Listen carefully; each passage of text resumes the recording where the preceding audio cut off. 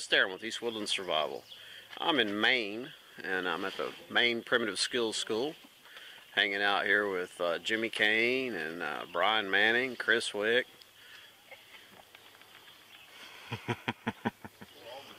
And we're going to go down and trash Jimmy's little cabin thing.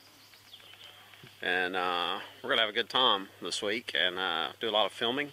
Kind of show you guys what's going on up here. And stay tuned.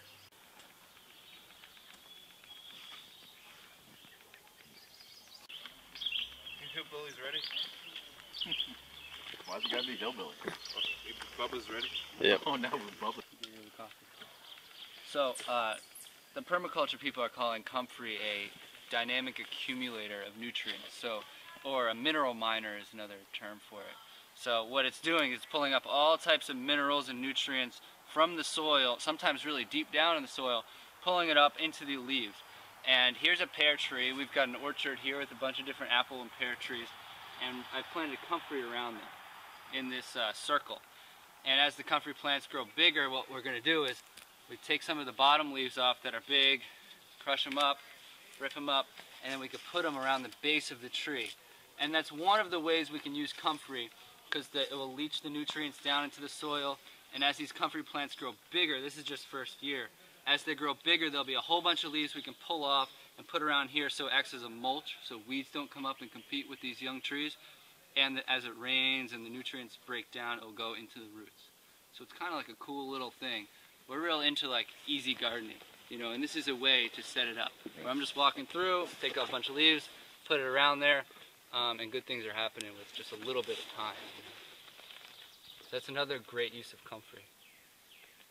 What were all the medicinals really quick you were talking about a minute ago? Yeah, so there's more, I'm sure, than I even know. Comfrey is it's a healing herb. It regenerates skin cell growth really fast.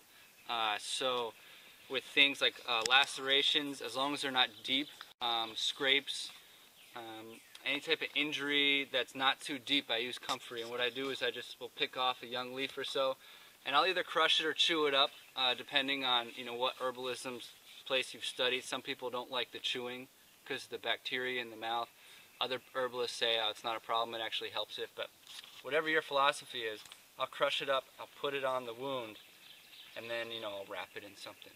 And that works really, really well as long as it's not a deep wound. If it's like a puncture wound or a deep laceration, what'll happen is the skin will heal over so quickly from the comfrey that it'll create an abscess underneath. So you don't want to do it for that. But any type of broken bone, heavily sprained ankle, or another joint that's been like really injured, taking comfrey root internally to aid with the healing. When Mike broke his neck, we were giving him comfrey root massages externally, giving him comfrey root internally. And here's the disclaimer with comfrey is take it at your own risk. Do your own research with all of these plants that I'm talking about. The FDA has released studies back in the 70s that say comfrey gives you liver cancer.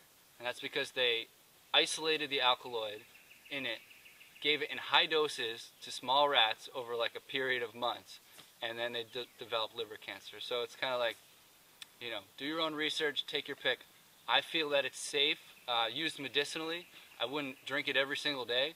I know a lot of old timers, especially up here in Maine, that eat the comfrey leaves, drink the comfrey root occasionally as a tonic, and they've never had any problems. So when you make your drink, are you doing a infusion or are you doing a decoction? Great question. I'm glad you asked. So normally with roots, I do decoction. Hot or cold?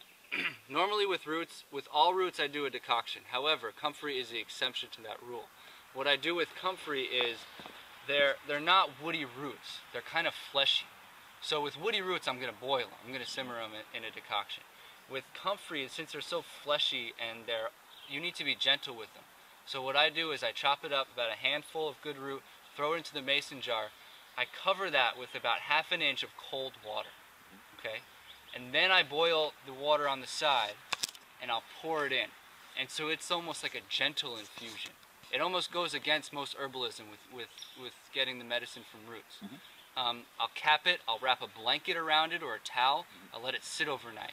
So it's a very slow, gentle, long steeped infusion, and then I'll give it to the person who has a broken bone or something. Make sure that the bone is set before you start giving this to them, because it will start to heal that quick. Very cool. Yeah, there's a million uses for Comfrey. Those are just some of them. Sweet. Thank you, sir. Yep. Yeah.